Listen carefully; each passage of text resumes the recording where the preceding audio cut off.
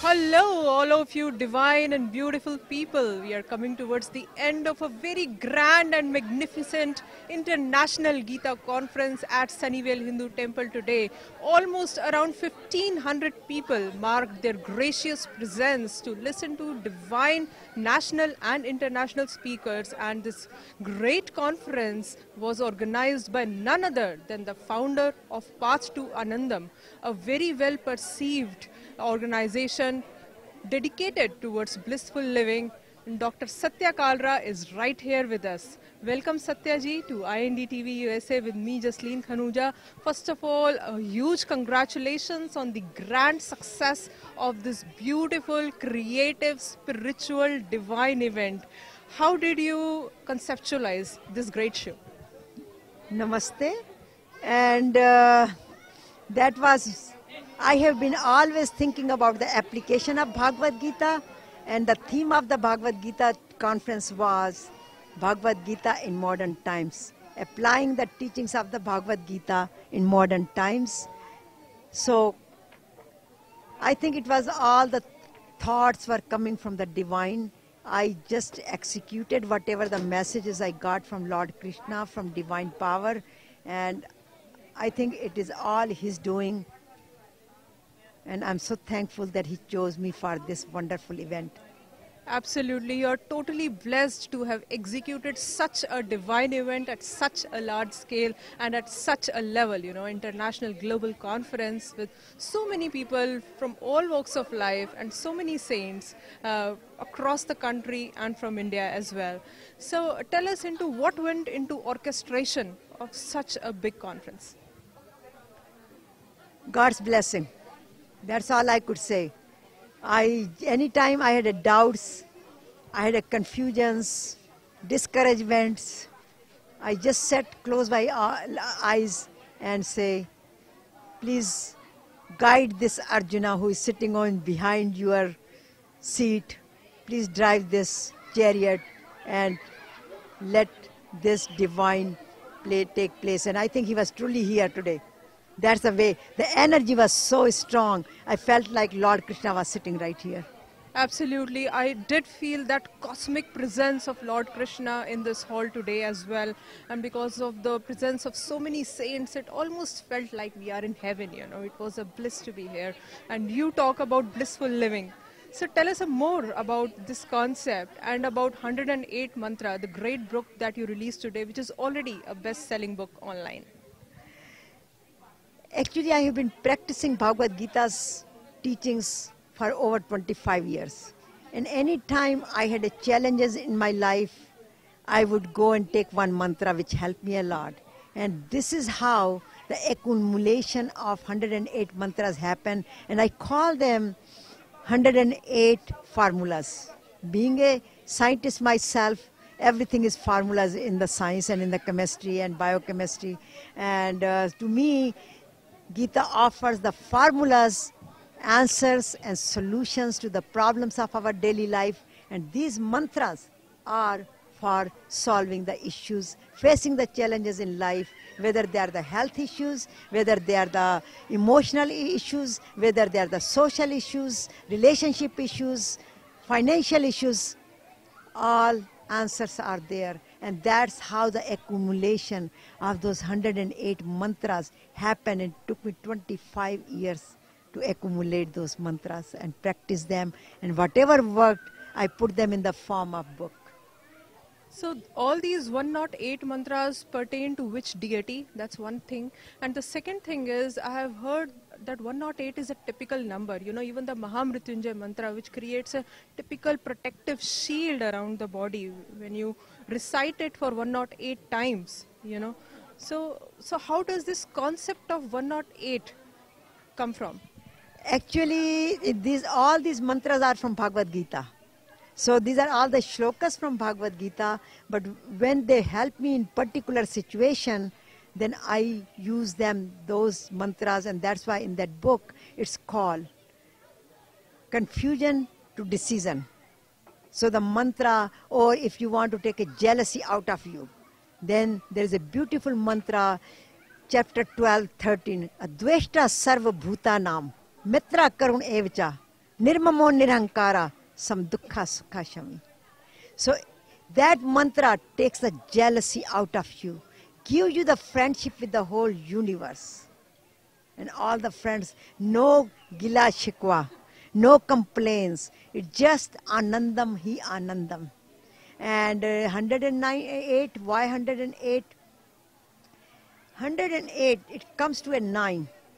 And if you take the number 9, it always ends with the 9. There is always a one number, 9, 18. Then two numbers are 23rd, 27. So three numbers are missing. So similarly, they keep going into that cycle. So it's an infinite number.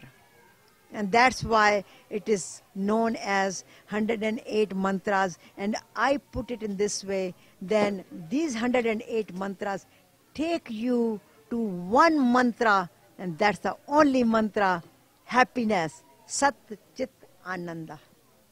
What is the key to attain abundance as well as have self-realization? Take full responsibility of your action. Do not blame anybody. And focus on righteousness.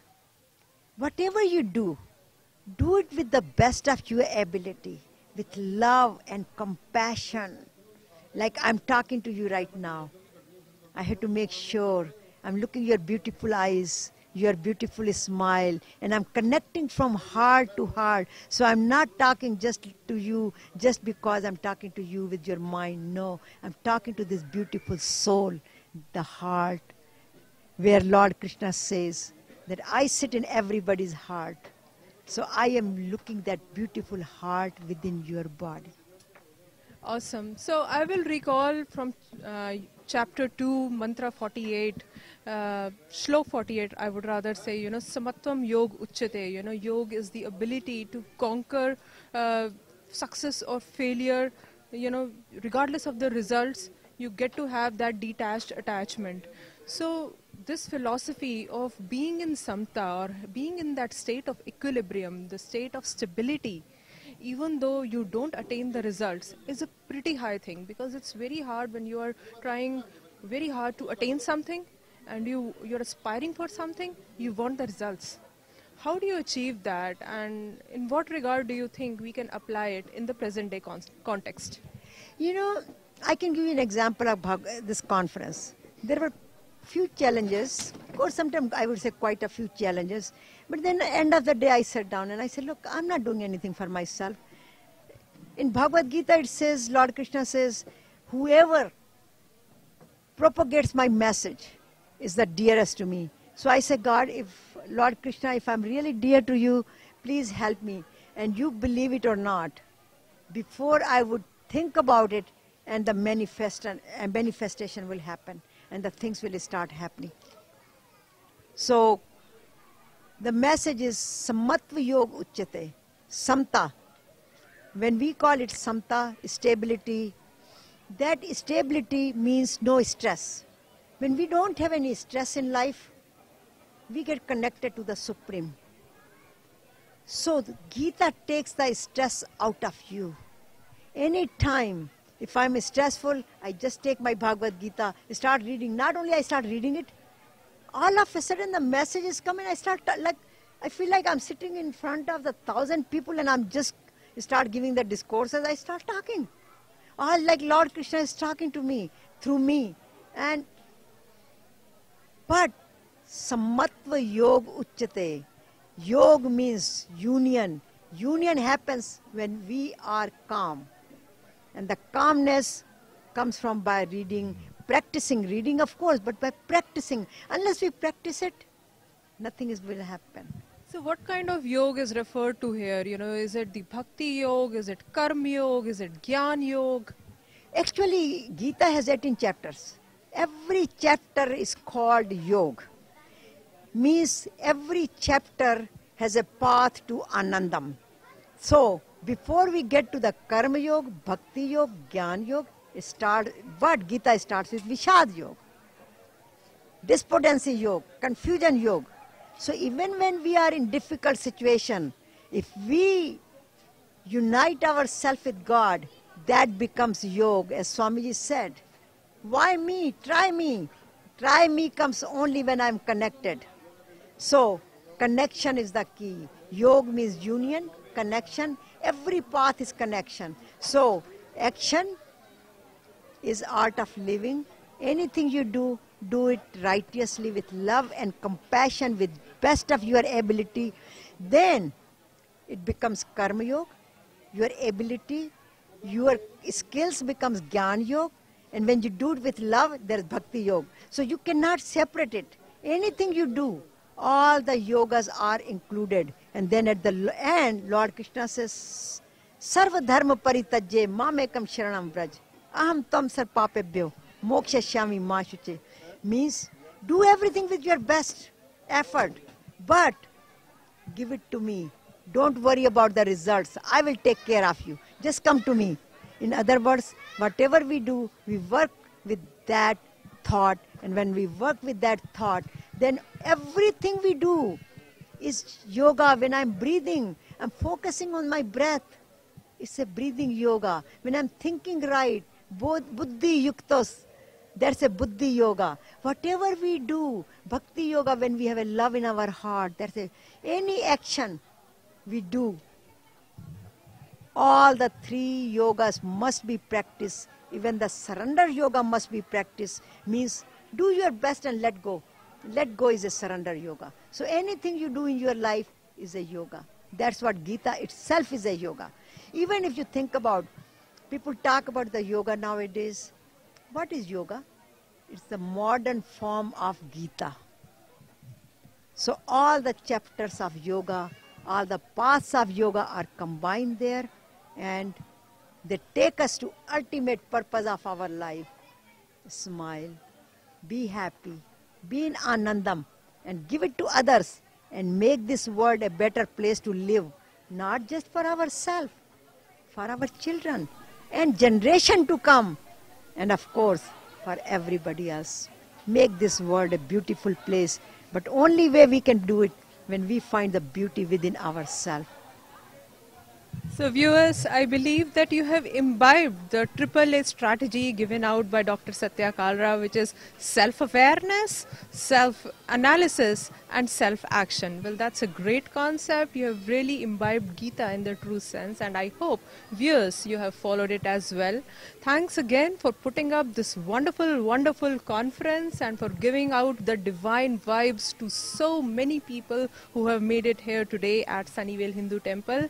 Thanks a ton for speaking with IND-TV USA today. We truly appreciate your valuable time and words of wisdom. Thank you. Thank you very much. कर्मण्येवाधिकारस्ते मा फलेषु कदाचन मा कर्मफलहेतुर्भुः मा ते सङ्गोत्स्वकर्मणि. Hare Krishna, Krishna Krishna, Hare Hare, Hare Rama, Rama Rama, Hare Hare. Hare Krishna, Krishna Krishna, Hare Hare, Hare Rama, Rama Rama, Hare Hare. Hare Krishna, Krishna Krishna, Hare Hare, Hare Rama, Rama Rama, Hare Hare.